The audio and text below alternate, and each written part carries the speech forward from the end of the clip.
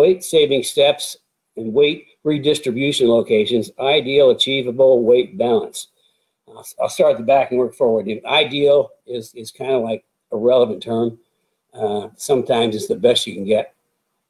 But a Mustang is always light on the right rear corner, so that's why we always move the battery back to the right rear corner and try to get it low to move some weight back there. It's still going to be light in the right rear corner, but it's really difficult to get a really good balance. But for the most part, for track days, going and like scaling the car and doing all that, unless you're a really super advanced driver, I don't know that there's a lot of value in that. I mean, I don't do it. We get the car set up at the beginning of the season, and I just drive it. But as far as weight savings, I mean, that's a real good point. I mean, anytime you can save weight, it's going to be a good thing. Whether it's rotating, whether it's sprung mass, unsprung mass, or rotating mass, all of it has an impact.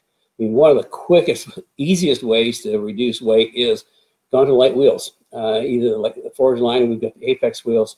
It shaves a lot of weight off. Lighter wheels and performance tires. And that's the kind of thing you can actually feel in the steering wheel. As soon as you put light wheels on, you can feel it right away. So by doing that, you've reduced unsprung mass. The mass that's moving up and down, plus rotating mass is going round and round. Aluminum drive shafts. That's another good way to save some weight. Carbon hoods. I always look for weight savings at the front of the car, and the hood is high. That's the last place you need weight. So I'll take, go to a lighter hood. And it just depends on how aggressive you want to be.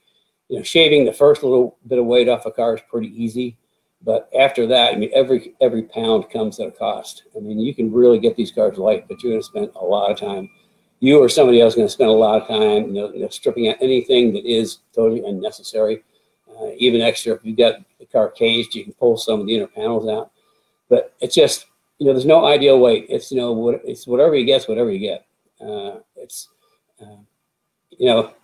Move the battery to the back. I mean, you can play with moving weight around if you're on a scale. But like I say, for general track day, I don't think it's worth the effort. I think I told the story before when I first started working for the Speedworks people. They had 3 Mustangs in the Mustang Challenge in 2009. And they were like from IndyCar racing. They were basically an Indy Lights team. So, their protocol and their procedures, every time the car came off the track, it went up on the scales. And, it took me a while to convince them that you really don't need to do that. I mean, this is not a formula car. We're not dealing with, minimal amounts of weight and getting the car super balanced. These are big, heavy cars that suspensions move all over the place.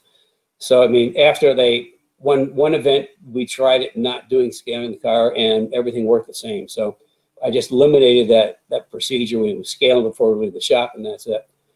So there are some thoughts.